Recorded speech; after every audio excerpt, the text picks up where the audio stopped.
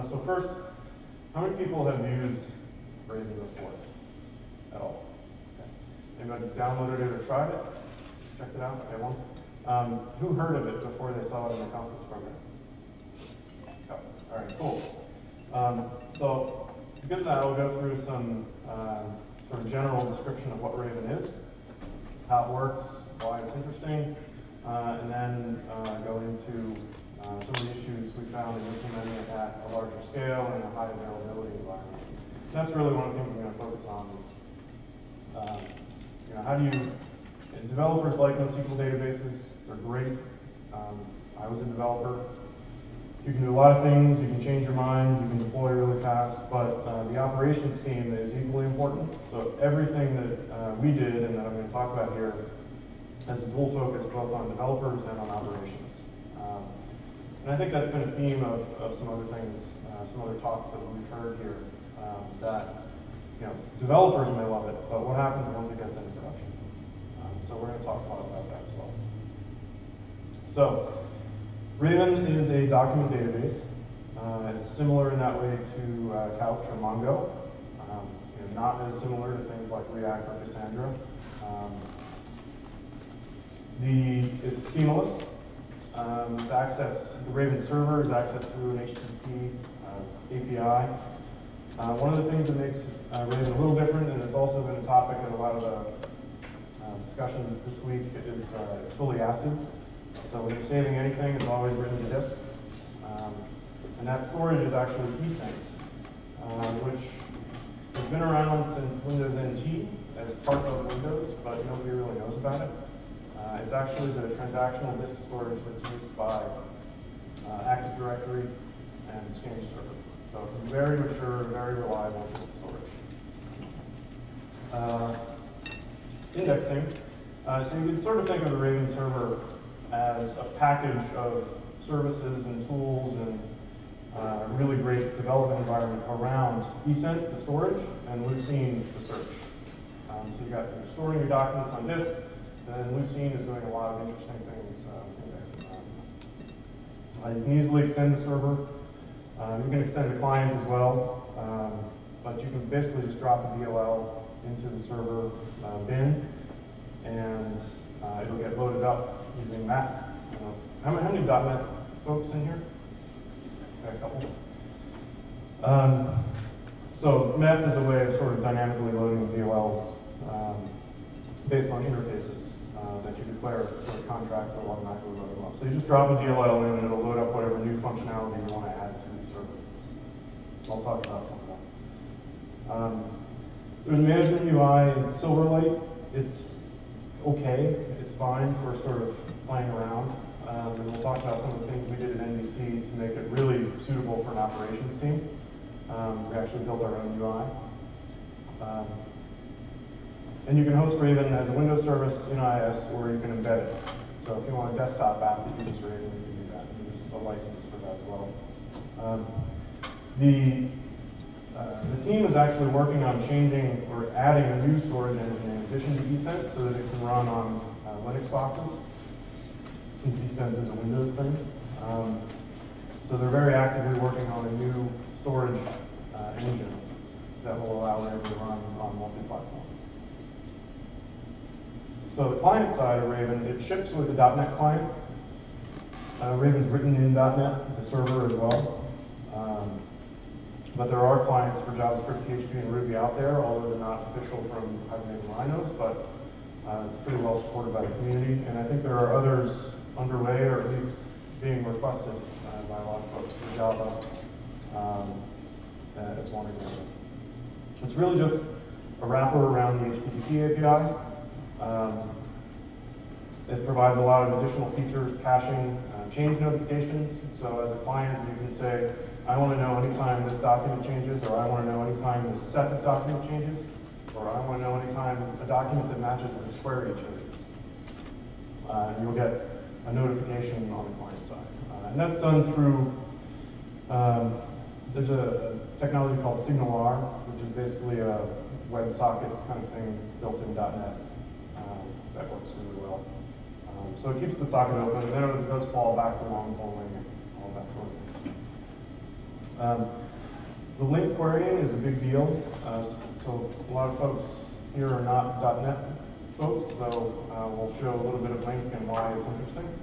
Another one of the themes at this conference has been standard query languages. You know, will SQL evolve to where, or will these products evolve to where they can map SQL into queries in these NoSQL databases or some other language?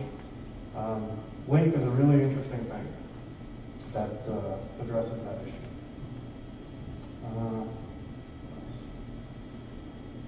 So licensing. It is open source. You can download it, you can play with it, you can contribute to it. The license is GPL, so it's copyleft, and be careful with that. If you pay for it, you're off the hook for any of that. You can do whatever you want. There's also an exception for open source projects. You can get a free license if you have any project that uses an OSI license. Commercial licenses are based on scale. There's also some stuff like the clustering support and compression and encryption of the data on disk that only comes with the higher end enterprise licenses. So briefly, just want to show the UI. So this is the Silverlight UI that I mentioned. It's pretty simple. You know, if you're spinning up a project, you're a developer, you're getting going, this is great. It's not great for an operations team, but you can go in and you know, create new databases. I've created 2 here. And when you go into one of them, you can look at documents, although there are no documents here. Create a document.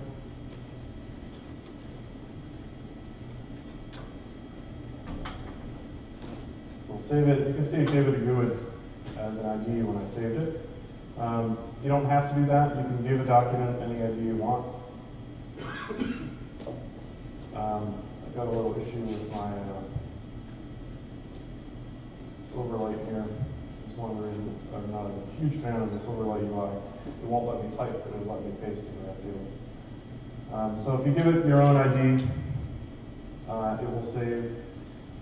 There's another interesting thing where you, well, we'll talk about ID generation, how clients can manage the ID generation later on. So there's a lot of, there are some interesting things, which is why I show that here. It's not just super trivial. Collections are a way for Raven to group documents. Some people think of them as tables, but they're not tables. Everything in Raven is just a document. They're all the same. This is just a way of, if you have a .NET class and you save it through the Raven API, it will be tagged with the metadata. So we go back to a couple of these documents and open one up. You can see there's metadata here, which in this case only has stuff about replication, tracking this document in case it gets replicated. But if you save through the .NET client, it'll actually save additional information here about the .NET CLR type, so that it can be deserialized back into the right type of object. Indexing is one of the really interesting features. We'll talk about that in some detail. And you can start to see a little bit of link here, although this actually is more JavaScript than it is link. But you define an index. You can also define MapReduce indexes. So you can do a lot of calculation, a lot of statistics reporting. I mean, Raven's not great for sort of star schema style PI reporting. You probably would not want to do that with Raven, but for things like, you know, I want to know how many comments are on a blog post without going and doing a count on them every time. You can create a MapReduce that will do that sort of thing, store it in the index, and then you can just load it from the index, as a trivial example. You can also do transforms, which are server-side projections. So, you know, typically in a SQL query, you'd say, you know, select star from X, join Y, and then you start to, you know, pick out the fields you want from the different tables. So you can do that sort of thing in Raven across documents. So you don't want to think relationally about creating your document model. I'll talk a little bit about that, but you can, if you're loading up a document, go grab some information from other documents and reduce reduce the number of properties that you're bringing back across the wire. Patching is great. You can do a query or specify a single document and essentially perform operations on every document that match the query. So this is one of those developer-friendly things where I want to keep evolving my schema. I don't want to start working around the schema I created before I knew everything I needed to know. So you can say, and you can do everything I'm showing here, you can do in code as well, rather than through the UI. So everything is automatable or can be done as part of the deployment. So if you want to update your object model, you can go ahead and update the data as well during that deployment. Some operations-friendly tasks here for importing and exporting, backups, turning indexing off. There are some scenarios where you might want to do that. And the product is mature when it has Excel integration. So. You can also do the logs. So just a quick tour around the UI. We'll talk about some of these things in more detail. Let me show a little bit of code as well here. Can everybody see that? Yeah. So when you, and this is .NET, using the .NET client. Remember, underneath this, all it's doing is making HTTP calls to the server. In fact, I've got a couple of Raven server instances running here. And when you run it just as a standalone exe, it brings up a console so you can see all the requests that are making. So you can see some of the things we were just doing in the UI. We're making requests here to the server. So how do you use it? When your app starts up, you create a single instance, a singleton of the document store, and that's sort of your unit of caching. Everything you do within the context of this store is cached on the client. We'll talk some about that. You initialize it. I'll come back to the conventions. If you wanted to just create a new object, so I've created a speaker object. This is just a .NET type that I created here. A couple of types. So create a speaker object, create a session object. One of the interesting things is that the speaker ID in the session object, it's just a string. So there's nothing special. I haven't done anything with my types here. But Raven will recognize this as an ID of something else. And it'll do some interesting things with it. If I go ahead and save, you can, by default, you probably want to be using optimistic concurrency. It's not on by default. And typically I'll do this in the infrastructure code at startup so that every session automatically gets it without anyone doing anything. Then you store them, call save changes, and stuff. And this is a unit of work. So anything you do inside the session before you call save changes, when you call save changes, it'll happen as a transaction. That's a single unit of work. Loading is similar. It's called load, tell it what type that you're going to want to be serialized into, give it the ID. Loading with include, so this is to prevent the n+1 problem. You know, I go back, I get a list of documents, and then each of them has a property. I want to go get the other document that it points to. You can do that here. So I load up the session, but I'm saying, hey, when you load up the session, also load the thing that has this ID in speaker ID, whatever it is. So that way, on this second call, it looks like I'm going to make a second round trip to the server, but it doesn't. It's already locally in this session and in the client. Querying. And this is an example of link. So you can do all of your querying through Lucene syntax if you want. If you know Lucene and that's what you like, you can do that. In fact, if you're using the HTTP API, that is what you're going to pass in your query string for a query. Is Lucene syntax. But in there's a much simpler way using link. So if you aren't familiar with link at all in .NET, it's language integrated query. It's a SQL-ish language. It's built into C# and VB, other .NET languages, that basically is translated into something else before it's executed. So these things, these two chunks of code do exactly the same thing. It's just two different C# syntaxes for doing it. One is method-based, and one is intended to look pretty similar to SQL. But again, it's not being translated into SQL like an ORM would. It's being translated into a URL that's being sent to the server with the Lucene syntax. All right.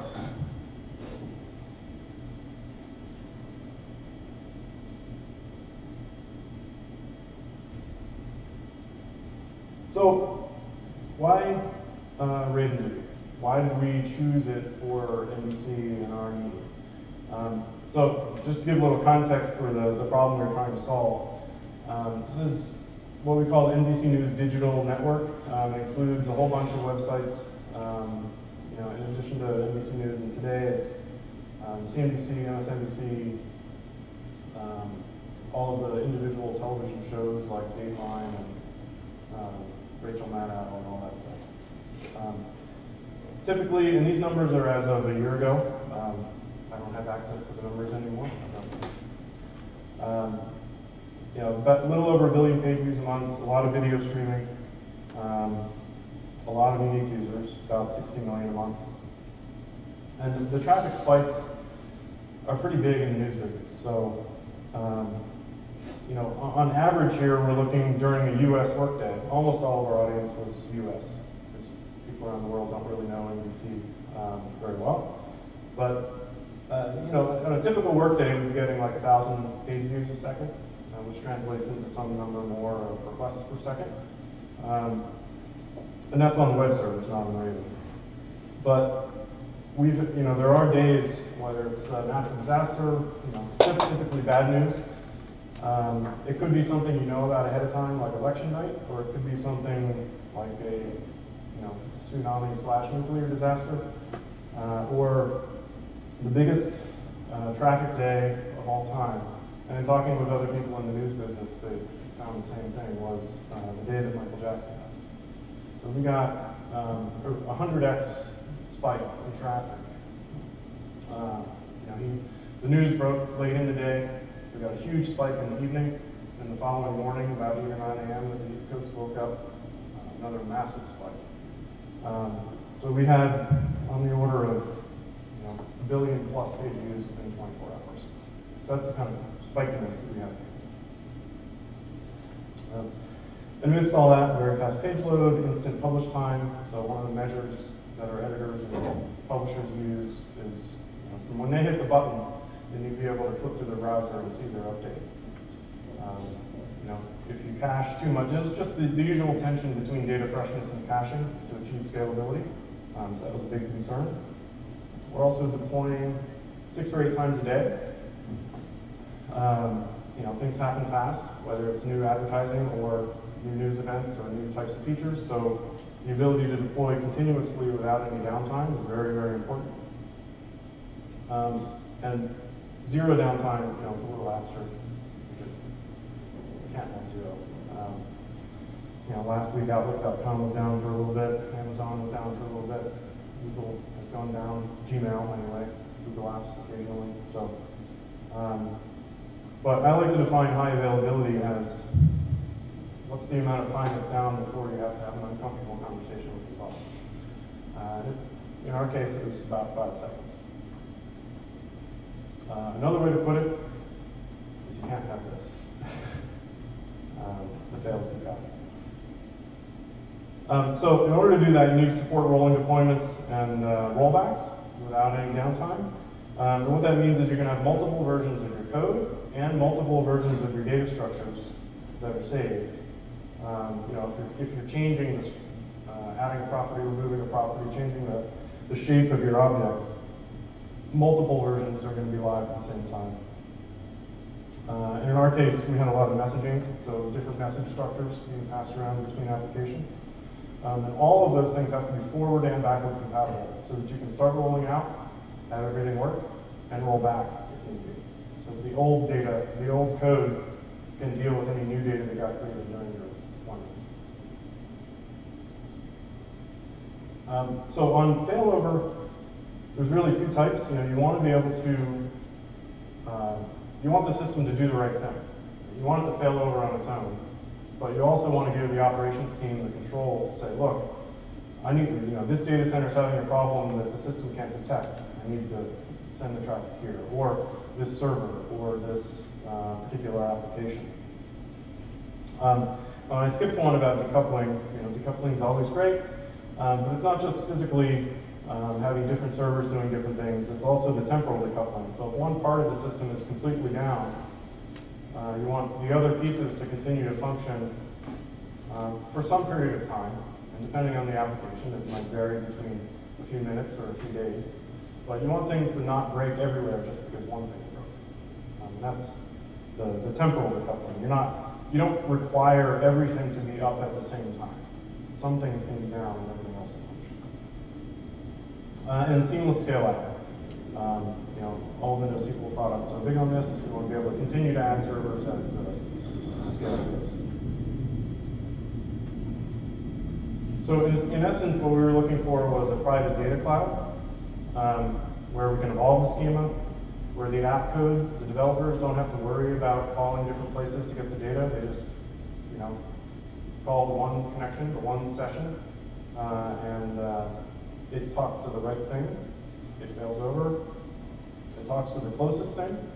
So if you've got Raven instances in multiple data centers, you've got a whole bunch of your applications in multiple data centers. You don't want the applications to be going across the country with your 150 millisecond round trip to get data. You want them to stay in the data center they're in. But if all the Raven instances in that data center go down, you want to give them the option to go across the country. Slow is better than nothing, usually. So, for all of these reasons, we chose RavenDB. It was a pretty risky thing. It was new, version 1.0. Now it's in version 2.5. It just came out about a month ago. And there's a lot more features. It's a lot more robust. We did find a lot of bugs. We were an early adopter and pushing it beyond what most people were using it for. And today, well, a year ago, we're using Raven behind all of the apps across all devices and mobile OSs, and also a growing number of sections of the site, the web apps. The Raven stats here are from a year ago. It's continued to grow. So this is when we were only doing a couple of sections, a couple of news sections, and that's the way we sort of rolled Raven out. I should say, on the operations team's concerns, it may sound weird, but the very first thing we did was deploy Raven to production. And I would highly recommend that for all of you when you're trying out a new technology. We basically put a Raven server into our build and deployment process and just deployed it with everything else. It wasn't doing anything. Nothing was talking to it. But we just integrated it right into the deployment process from day one. And that allowed the operations team to really get comfortable, where is it? How do I monitor it? What am I looking at? And they could start to build up their knowledge as we were developing systems on top of it for the first time. So it's a shared learning across development and operations. It's really important. You don't want to have developers work on something for 3 months or 6 months or 9 months, and then have the operations team say, what is this thing? I don't know how to deal with that. So get it out there early. We're a little short on time. I got a whole bunch of detail, a lot of things I've talked about. We want to stop and ask if there's any questions. Yes? Do you have the ability to integrate with content distribution networks, CMS? Yes, I mean, Raven doesn't do that on its own. But you have UUIDs associated with documents, so you should be able to do that. Right. So one of the things that's in this detail section is how Raven uses e-tags. So Raven, it's an HTTP interface, and so it adopts a lot of the sort of native HTTP idioms. So e-tags in Raven are basically sequential GUIDs. So the GUID you saw there when I created the document was an actual GUID, total random, as close as can be. An E tag is generated for every single update of every single document or index inside of Raven, and it's sequential. So basically, you don't care what the number is, but you care if it's greater or lesser than another number. And so when doing things like version control, optimistic concurrency, two clients save the same thing, by default, that will fail. One of the things we did, this actually gets more into the replication. So if two clients save a document with the same ID to two different servers at the same time before replication happens, you get a replication conflict. And the E tag is saved in the metadata, and that's what allows you to resolve the conflict. Now, in our case, we said the last one in wins. We don't care. That worked for our data. It may not work for your data. If you've got financial data or something like that, you may have a different strategy. But you do have to have a strategy for resolving this. What is the replication model? Yeah, actually, I'll get into that. All right. So why don't I skip some of this stuff on the client? Although it really is talking about how, this is another place where the E tags get used. So as a client, a Raven client inside my app, I'm keeping a cache of all of the requests I've made, and I'm using the E tag to invalidate those. So if I request document 123, and then again in a different session I request document 123, Raven will make a request to the server. The client will make a request to the server with the if modified since header containing the E tag. And if it's the same on the server, the response will be just the 304. It won't send the whole body of the document back. You can also control that. You can avoid even that round trip just to find out that you already have the latest by turning on what's called aggressive caching. And you can configure that on any given session. You can say how long you want the results to be cached for. One of the things we did for our operations team was make that configurable at runtime through an admin interface. So, in the case of, say, the Michael Jackson event, they could crank up the caching at runtime so that the Raven clients would be making fewer requests to the Raven server. Sharding is not something we used because we had a very read-heavy scenario. Sharding is great for write-heavy scenarios. If that's what you have, then you can mix sharding and replication. So each shard can be replicated any number of times. There is no rebalancing. So this is something that's different than a lot of other solutions. Raven will not rebalance your shards if you add another shard. You're going to need to go in and figure out how to move your data around on your own, which is a pain. Raven does a lot of things, but it doesn't do that. So there's no concept of doing a hash of the IDs and then using the module of the hash to distribute to nodes at all? There is sort of. So you can choose what the sharding strategy is.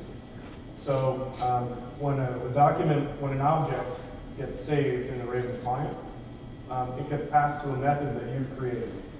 Right? And you determine which shard you want to send it to based on your method. So you could use a hash of the ID, you could use whatever you wanted.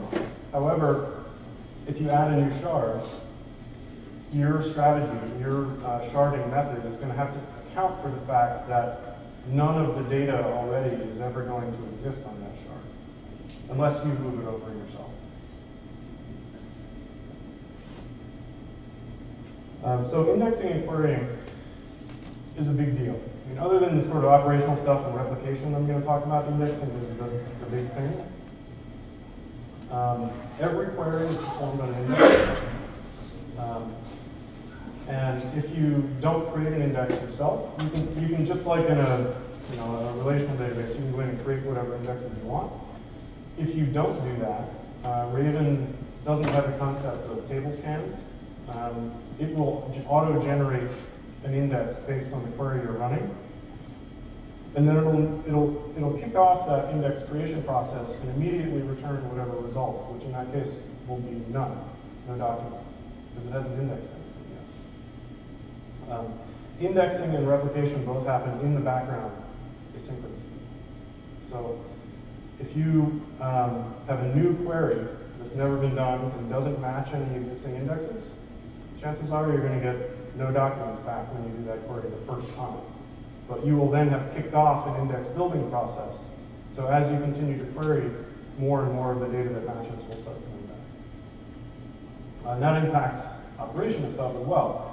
You need a new index, you've got to make sure that you've created a way to build that index across all of your Raven instances before real clients start making requests for that data.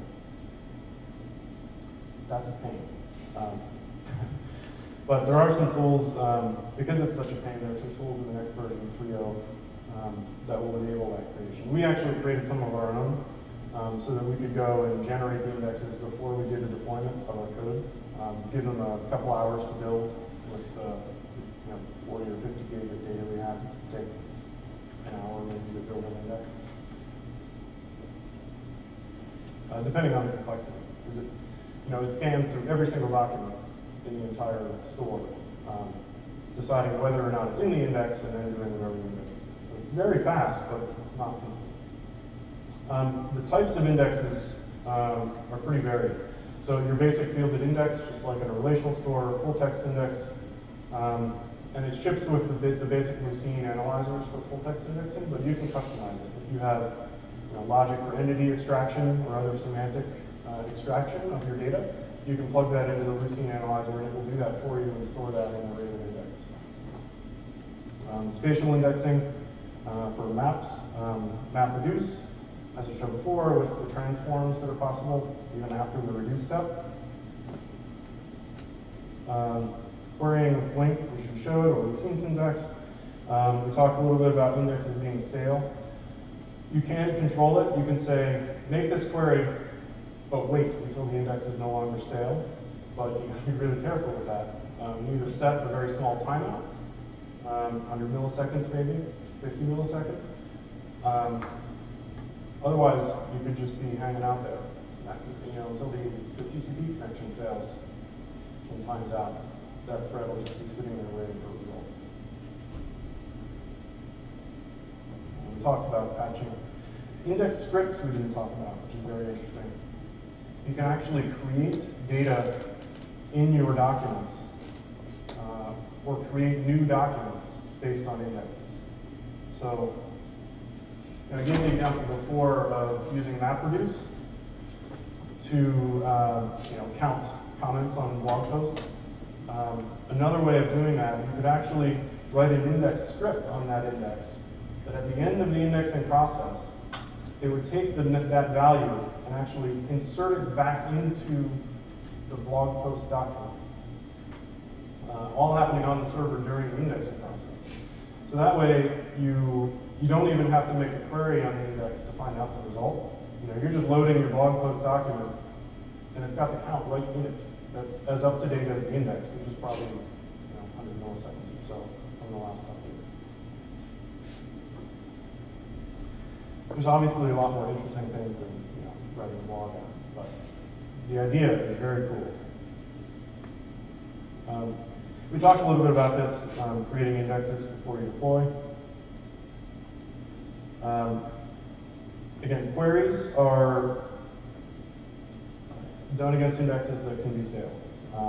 So you need to make sure your application is dealing with that. We had one case where,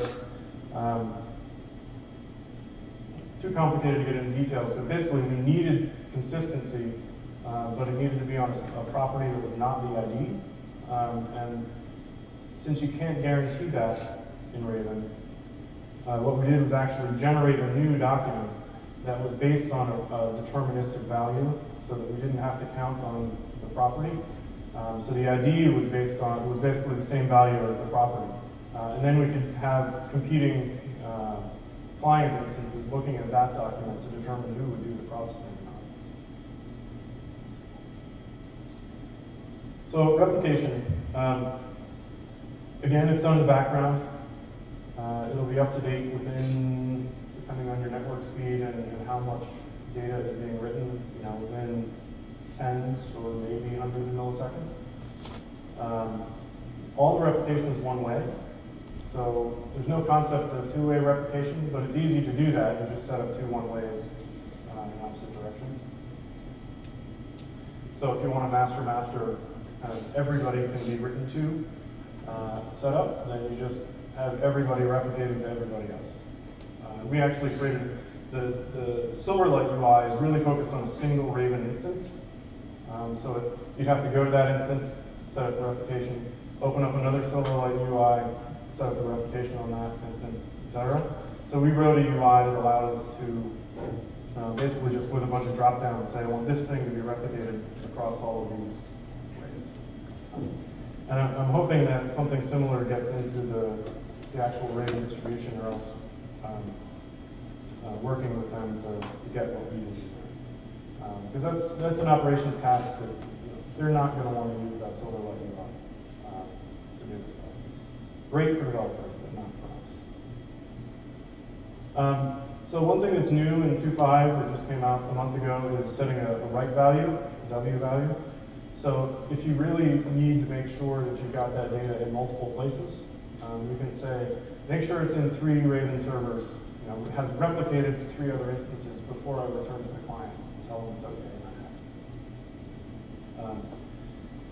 And you can set a timeout value on that so that you're not hanging out forever and say, look, give it 100 milliseconds, make sure it's written to 3 places, and then either. So you could say, give it a maximum, I want to write to 3 nodes, or 100 milliseconds, whichever. Well, it's a timeout, right? So, typically a write is going to come into a single Raven instance, it's going to get written to disk, and that's going to return. So that'll be very fast, as fast as the distance. If, however, you need to make sure that data, if that server blows up before it replicates out, you've lost that data. So the W value is a way to say, okay, when a write comes into me, node A, wait until it has successfully replicated to B and C before I tell the client, before I give a response that says, yes, that was saved successfully. And so the 100 milliseconds is just an example of a timeout.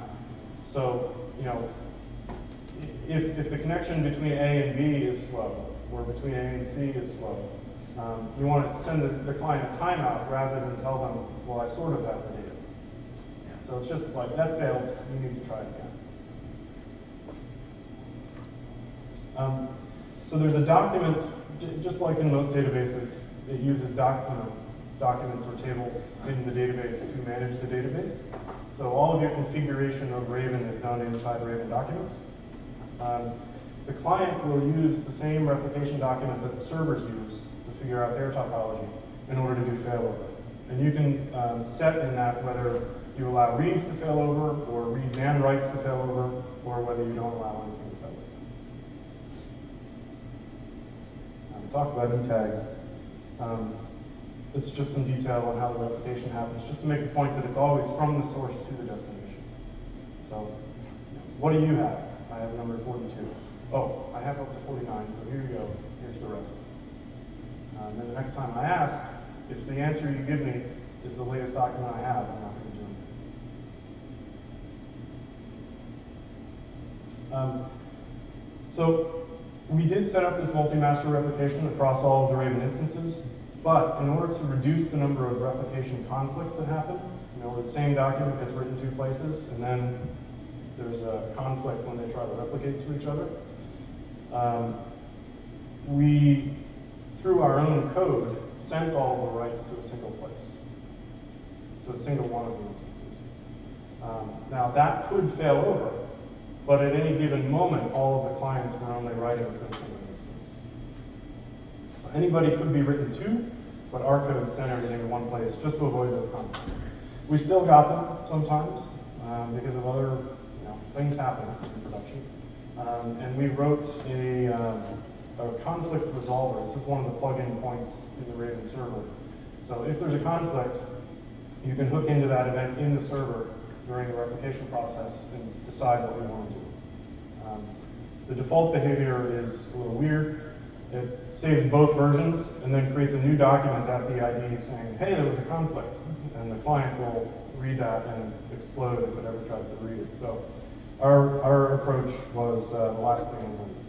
Whichever timestamp on the two different servers was later, that one wins. And that ensured that it was the same one that won on both servers.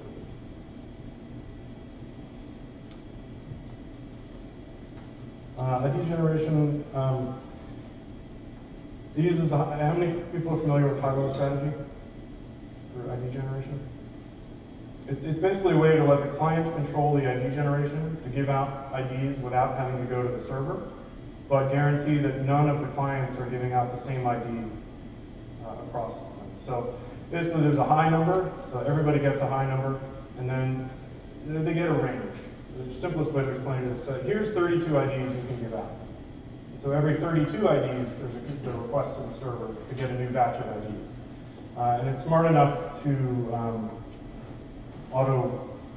basically do exponential expanding of that range. So if there's a ton of requests coming in for new IDs from a particular server, the range will expand so that it's not asking about it. So just reviewing some of the operational stuff. In our case, we controlled where the writes went so that we can get replication conflicts. We allowed ops to control the aggressive caching time in case of high load. Deploying new instances was done with replication. So we'd spin up a new empty Raven instance, just set up replication to it, and a couple hours later, we have a new instance that we could have clients talking to. We did have scheduled backups, Raven supports all the typical backup utilities in Windows and all the other vendors who do backups. But we didn't ever need to restore because we already had all these multiple instances. In cases where, the only case where you need a backup really is if you really corrupted, your application wrote a bunch of bad data. Then you want to restore your backup and replicate that. Fortunately, that didn't happen to us. You want to be able to copy indexes from one instance to another, the index definitions, so that each instance can rebuild those indexes, have them available before your code needs to make queries against those indexes. And there's a lot of stats endpoints inside the Raven server that you can use to see exactly what's going on. Things like, how stale are the indexes? Each individual index, you can see exactly how far behind it is, if it's behind. You can see exactly what the replication status is, how far behind it is on different servers, if it is behind. So these are the things that I covered. Just a lot of things to keep in mind. I love Raven. It's an awesome tool, but like any other tool, you got to think about what you're doing. You can't just expect it to solve all your problems. For more information, and these slides will be posted, so you don't have to copy this down. I'll either tweet them out. My Twitter handle is at the bottom of there. But I think they'll be linked to from somewhere on the DATAVERSITY site. So. Questions?